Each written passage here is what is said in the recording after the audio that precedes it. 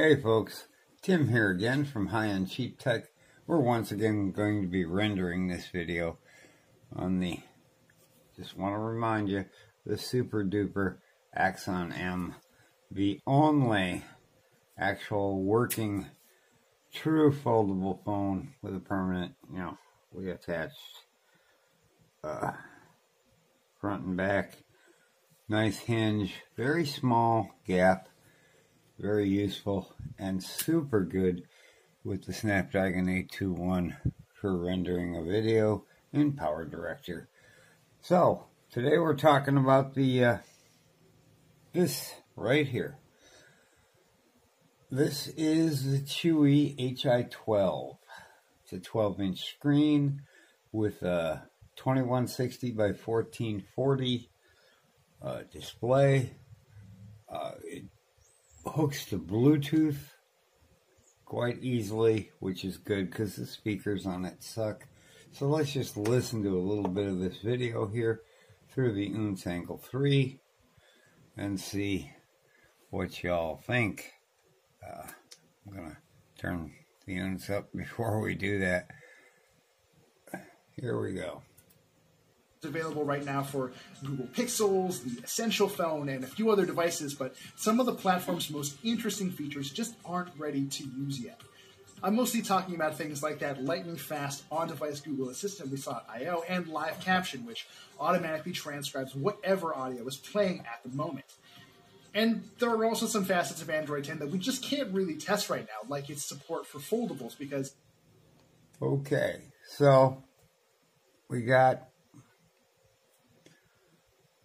that doing well. Now we are hooked to the net using my old ComFast CF913AC Wi-Fi adapter. So they're blinking like crazy right below the Logitech mouse adapter Wi-Fi. And this thing is pulling down a screaming 433 megasecond from my router, which is in another room, and doing quite well at it, and plenty of tabs going on here. There's work, and I can zing right through photos, close it up. Lots of screen real estate, folks. Now remember, I paid $239 for this. I already have the Bluetooth Logitech K480 keyboard, and I'm still using it today. Now, I used this all day yesterday, and we still have 66% of our battery left. Now we're only sitting on 50% display. This thing can get a hell of a lot brighter. Let's see how that little cheap, I think it was a $10 adapter, works with a Wi-Fi router through a wall on wireless AC. Let's check her out.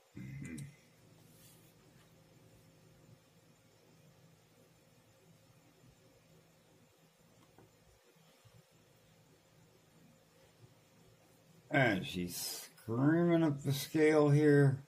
I don't think we're going to get all the way up, but we ain't doing too shabby. About 50 on the downloads. Now the upload, obviously that is not going to stay around. This is only supposed to have 5.5 on the uploads, but in truth I get uploads far quicker than that.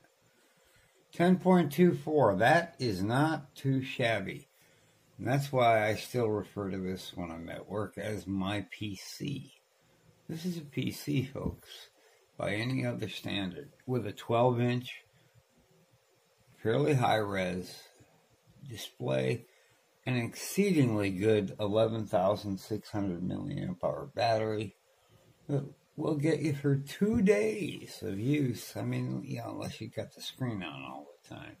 Yeah, it has downsides. Once in a while it'll lock up when it goes to sleep, and it's just really a chore to wake it back up, or I end up having to reach up and hit the volume down and power button at the same time for about 15 seconds, and it'll restart from scratch. But other than that, I've had this thing for like, I don't know, 3 years now. And compared to, you know, these super, well, they're new and they're light and they're wondrous, these little pixel slates and you name it, that are out there, the Microsoft Surfaces. This thing just plain gets the job done. I can edit in OpenShot. I can do anything. Well, here, let's take a look at the desktop. Boom. All those apps. Totally available to me. Totally available. Fantastic stuff. So, don't underestimate some of the old tech out there. You don't always need to be in the latest, thinnest, coolest with the attachable keyboard.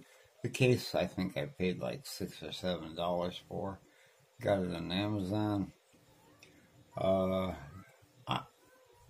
than a link to the Axon that we're doing the video on, that'll be the only link in the description below. I don't even know where you can still buy this, but that's why they invented Google, and you can find it on Google.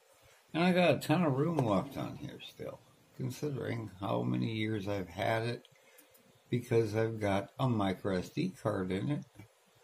And let's check it out here.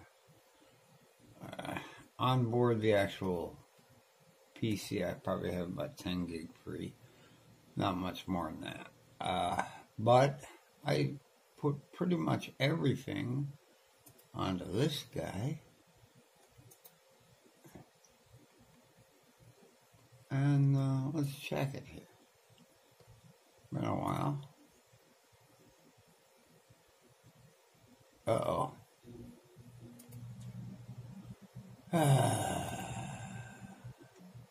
Now that's an issue with Android or Windows 10, by the way, recently. When you right-click stuff, sometimes it just doesn't work right.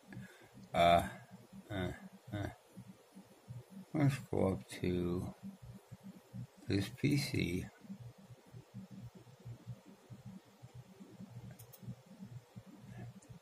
And now I can check properties. And I still have 14, well, roughly 13 gig free on my micro SD card. And I got a ton of car pictures, a ton of invoices. I use this with a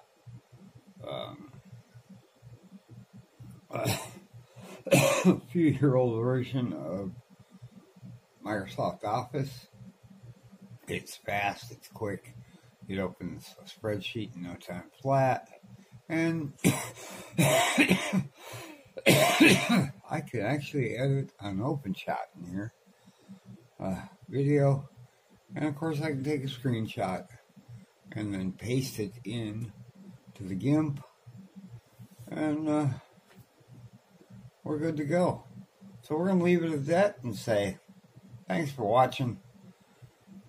Catch you in the next video.